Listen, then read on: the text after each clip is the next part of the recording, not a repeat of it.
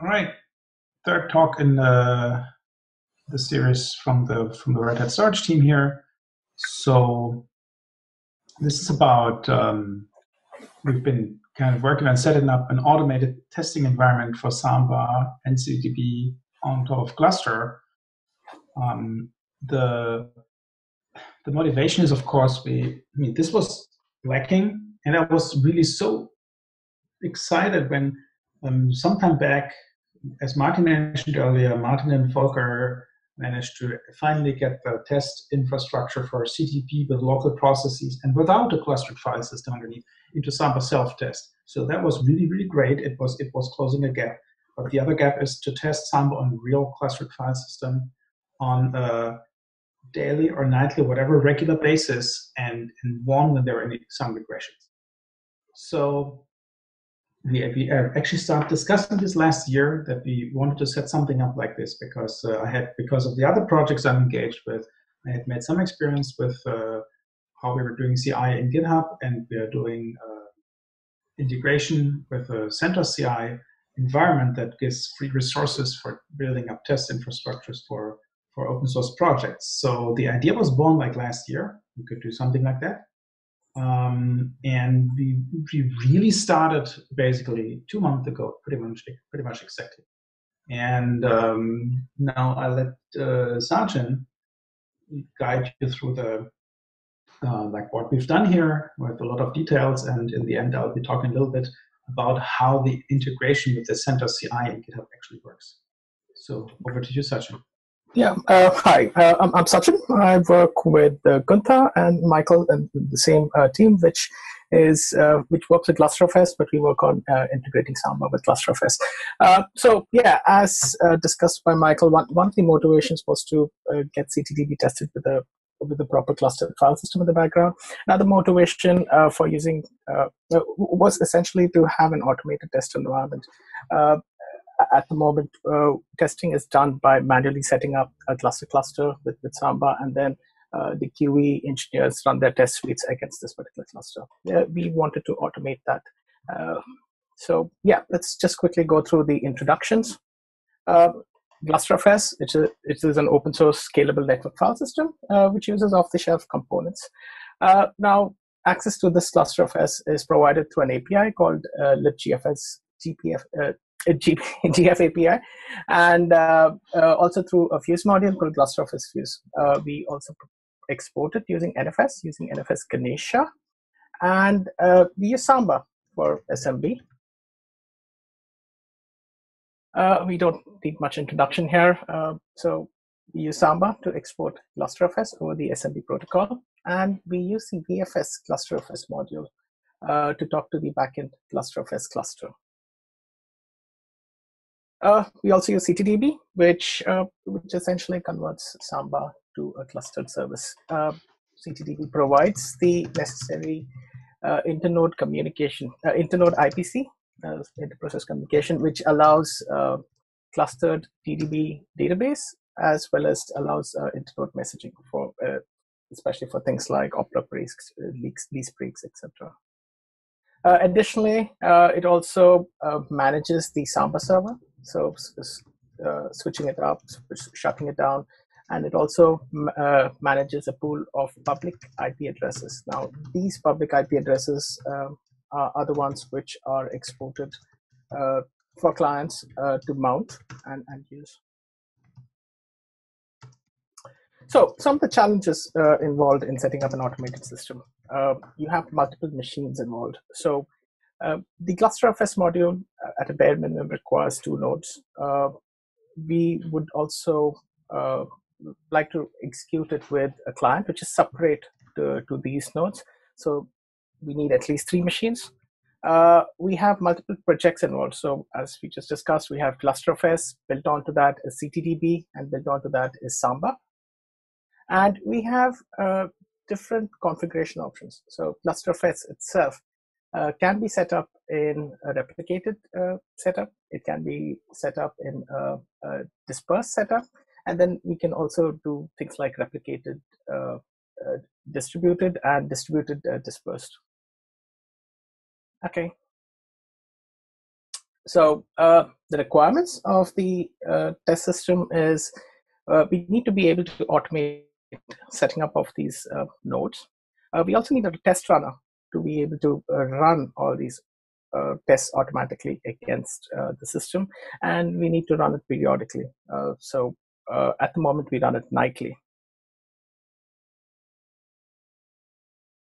So this is the stuff we've been working on for the past couple of months. It's available on GitHub right now. We use different branches to separate out the different components of the project. So we'll discuss this in more detail later. The tools we use CentOS 7. This is essentially because the Gluster packages we use, which are the nightly builds provided by the Gluster team, they are built for CentOS 7 at the moment. We also use Vagrant to set up the VMs and to bring them down. This uses libvirt in the backend. We use Ansible to deploy the packages, to deploy on the nodes, and we also use another external project called Gluster Ansible, which provides Ansible scripts to do various tasks in this particular project of ours. Sachin, if it may just real quick chime in, because you mentioned GitHub project, etc. Everything we're presenting here is completely upstream. It's entirely upstream, and I actually intended to send this out the information because we just completed this to the extent we're demonstrating it here or presenting it here a few days ago. I intended to send this thing to the Samba technical mailing list before the conference. I didn't manage to do it, but I'm going to fix that real soon. So all the information will be available in the Samba technical list, and the links are in the slides that will be made available after the conference. So please take a look. There's nothing secret here. It's all upstream. Just wanted to add that. Yeah. So we actually built the Samba test packages based out of the Samba master branch. Now this is built nightly, and this is available. The links will be posted in the next slide.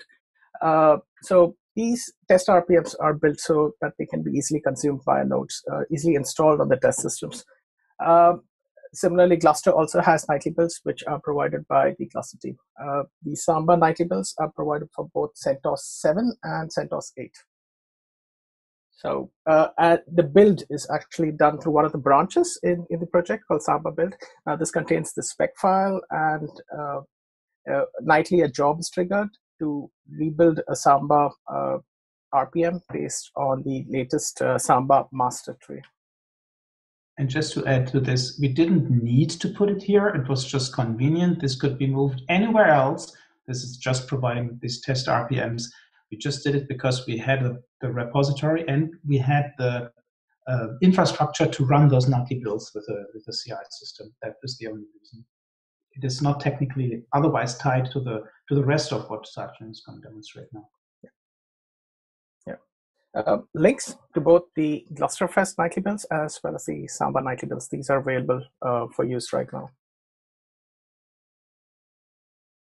This is the main branch, the master branch. Now, this branch is responsible for creating the virtual machines, installing the cluster. We make use of a cluster vars.yaml. This contains simple information about the cluster, information such as the number of nodes to be used, the private interfaces for them, that's the IP addresses, and the public IP addresses available to them. A test info.yaml is generated during runtime. This is generated on the client machine, and which is used by the test runner to actually identify the cluster on which the tests have to be run. And then eventually it runs tests. Now, let me just quickly go through the steps. So we do not directly install the cluster nodes. We go through an intermediary machine called setup. The reason for doing this is we need to install a few dependencies. Primarily in this case is Gluster Ansible, and we did not want to do it on the host system. One of the ways we use this in our team, we use this particular project in our team, is we run the entire system on our local laptop. So we have the entire cluster automatically created in the laptop. And we do not want to install these dependencies on our laptop. So we instead install these dependencies on a temporary machine through which we then do the deployment of the cluster nodes. So setting up the setup after, apart from the dependencies required, we also copy over all the scripts, maybe some configuration options such as SSH keys, which will be required to complete the setup onto the setup machine itself. And then once the setup machine has been installed, we go ahead and install the cluster nodes. Now, the cluster nodes, this includes first setting up the infrastructure, which is the logical volume, which will be mounted as bricks for the cluster file system. Then we go ahead and create the cluster nodes. And then we then install CTDB and set up the configuration so that the public interfaces are set up. And eventually we install Samba and enable the Samba service in CTDB. Once Samba is up, the Gluster nodes have been installed. We have a GlusterFS volume now exported through Samba. This, of course, goes through the GlusterFS VFS plugin. The setup machine then goes and installs the client. It needs to install a few additional dependencies, essentially for the test runner. Once this has been done, once the setup has been completed, it writes a file called testinfo.yaml into the root directory for the client's file. Now, this contains information which will be used by the test runner to actually run tests against the cluster nodes. So once those steps have been completed, we actually trigger a test run through the client machine. Now, the client machine connects to the cluster interfaces using the public IP addresses. So that brings us to branch tests. Now, these tests are run once the client machine has been installed. This has to be triggered, of course, from the setup machine. This contains a test runner. It's a simple test runner created using shell scripts and Python scripts. And we have various tests in there. We don't have many tests at the moment. We just have a few simple sanity tests, which use the CIFS kernel module to simply mount, unmount. And then we use some specific SMB torture tests. We use the SMB torture from the latest nightly builds from the Samba packages. And at the moment, we don't do it yet, but we plan on reusing the self-test infrastructure, which is available in Samba. This is essentially to use the known fails and the flappable results, that's unreliable results, to just reuse them from Samba. I mean, to add to this, sorry for chiming in again. I mean, we have been debating this and looking into it. It would be so great if the self-test runner in Samba would be capable of running the test suites that are planned with the test.py stuff against a pre-existing cluster. I think currently that's not possible. This is what we try to kind of do first, but it would require a significant amount of work in Samba's code. But at the very least, the subunit filters with the known fail and stuff, that will be used. So we want to reuse as much as possible. At some point, let's see, we might be contributing some stuff back into the master branch, but first we are going to be trying in this separate tests branch and use what's already usable directly. Yeah. The focus now is to add more tests. So we have the infrastructure in place. We just need to add more tests. Okay, so I think back to Michael for the CentOS CI environment. Right, thanks. So what is CentOS CI? It's part of the CentOS project. It's also a way for Red Hat to sponsor open source projects to build up CI or test infrastructures. Essentially, this offers free Jenkins-based bare metal machines. So there are some Jenkins runners where you can define and run your jobs. They schedule and make available bare metal machines, x68 and also AMD machines that are capable of running a number of virtual machines, for instance. So these you can request a space for your own project there. You can go and well, define jobs like Jenkins jobs with the so-called Jenkins job builder. That is a YAML file definition of how the job is kind of constructed. So that is run in the Jenkins runner, and then you can see basically it will provision those machines. They will be staffed with the basic CentOS install, and then you can go and do whatever you want with those machines. So, for instance, in order to run clustered test suites like the one that Sachin has been describing, with a bunch of nodes, you just need a single of these hosts. It's like a beefy machine. So you can bring up in your initialization script or Ansible or whatever, you can bring up these machines. We are typically using the Vagrant libvirt environment for this, and it's running on the CentOS-based operating system in this case. But you can run everything you want inside these machines, in these VMs. So I put the link to the CICentOS.org. It's the dashboard with all the projects. I've put the link for the wiki of the CentOS project for getting started here. And what we have done is the Gluster project already has its space.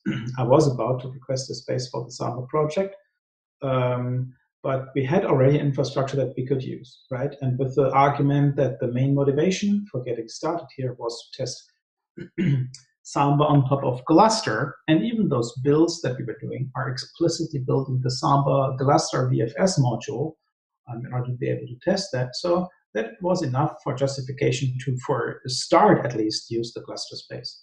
So because under the last URL that I've linked here, the Gluster CentOS CI URL, this is the location where Gluster collects the job definitions for its Gluster space, and that's integrated with the Jenkins system there. So in order to add a CI for your project that is somehow related to Gluster, you'll have to drop a YAML file there describing the job. You usually have a couple of scripts, one or more scripts that basically will help you setting up the machine, and then you have your actual test cases. This is also why we have separated this out so cleanly in what Sachin described. We have the master branch of our project is the setup environment. It assumes a prepared system with Vagrant and all that stuff installed. It will then bring up the VMs. It will install them with our packages, and afterwards it will trigger the tests that are pulled from this different branch. And the branch that the CentOS CI branch, that is also part of our Samba integration repository here. It's just for convenience. It contains basically the script that we're using to prepare the system, to the CentOS system. So it is all very cleanly separated, right? So you can use the master branch to set it up on any machine that has a sufficient version of Vagrant, libvirt, Ansible running.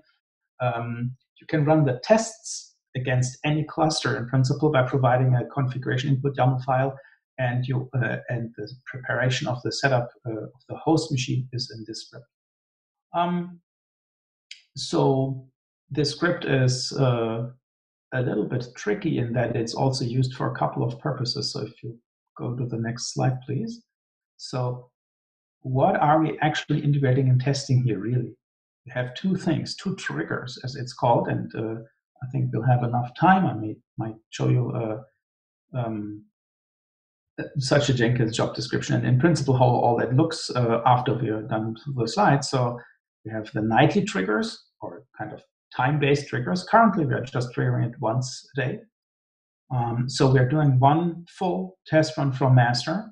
It is just setting up the CentOS VMs with, or installing the Gluster cluster, and what all Sachin has described is pulling the test repo and executing all the tests against it. And we have the nightly run for the Samba builds, so just pulling at the latest master branch and building into the test RPM. But we're also testing the PRs. So we cannot merge anything into any of the four branches without it being tested. So in the master branch, it will run the full test. In the tests branch, it will run the full test. Even in the preparation script in the CentOS CI, it will run the full cluster test. The Samba build, as I mentioned before, is kind of separate. It just builds the RPMs and does the basic install test, nothing fancy. So And for the first 3 branches, the very same script is used. You kind of run and trigger the actual tests. This is a little bit what's happening here, and I think that roughly describes it. So, but what's nice is there is not only the CentOS CI GUI, the dashboard for Jenkins, but it's also nicely integrated into GitHub itself for the pull requests. So if you have the pull requests and you have various criteria and checks that need to pass, you can have several of them. And the CentOS CI one is via some webhooks, very nicely integrated. So unless this reports a passing of the test suite, you will not be able to merge it. That's how it goes. So it's pretty powerful, and yeah, it's used in a lot of places right now. You can continue, please. Yeah, future roadmap. So you want to continue, Sachin? No, you could go ahead. Yeah, and essentially, now the infrastructure is there. What we currently have as tests is very minimal. A little bit SIFS mount consistency tests, and we have the first few SMB torture tests from SMB2 running there, but nothing fancy. So now the infrastructure is completely there. Everything is protected by those test runs against the PRs. So now, excuse me, the main thing is adding more tests there. And ideally adding, since we are focusing here on file server testing, clustered file server testing, using those tests from the SMB torture that use the UNC list and attach to multiple nodes, using them like as many as possible of the SMB protocol tests, that kind of stuff is what we are planning to do next. Different setups of the cluster with different replication, more nodes, different like erasure coded, whatever we can imagine. In the end, we could use a similar system, not only against Gluster, but for other systems in the backend as well. Think Ceph, think other open source, I should say, file systems. However, of course, that would then not naturally live under a Gluster org, but would live under a Samba org in CentOS CI, but could very easily be done as well once we have such a one. So then create more shares with different constellations, etc., on the given cluster. For CentOS CI itself, like we probably want to get a Samba space. It should not be a big deal for us. And the way more complicated question, which we were not able to make much progress on, was would the kind of this set of pretty nice free resources for testing actually could we somehow make use of them in our GitLab, which works differently from GitHub, where the integration is quite nice at this point. And Andrew and the Catalyst team had done a great deal of work and effort in automating and bringing the Catalyst cloud into this, and based on some OpenStack installation, which is quite different from the Jenkins thing we have here. So this needs more research. We will look into this, but at this point, there's nothing to show here. So anybody with more knowledge about how GitLab works, I would be more than happy to evaluate and see if this could be made use there. It would be a great way of enhancing our self-test resources for the GitLab merge requests. Yep, that's mostly it. We're fast.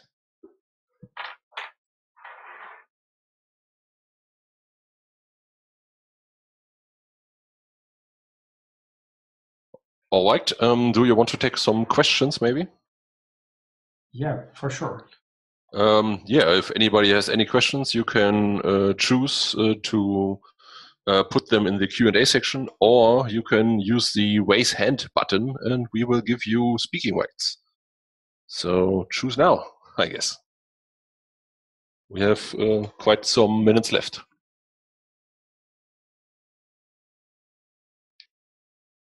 Let me see the question in the chat. Currently there are mostly for the previous talk still. Let me see. And in the Okay, Andrew asked a question in the Q&A section. Have you tried using the network namespace support in selftest.pl? Oh. Nope. That's a good, I didn't spend a lot of time digging through self-test, so I would happily look into that. I saw there's a Windows target, but that is just mentioned in the help text, so that doesn't seem to be doing anything. Network namespace, maybe that's worth looking at. I wasn't aware of that. Thanks for the hint. Anyone else? Some questions?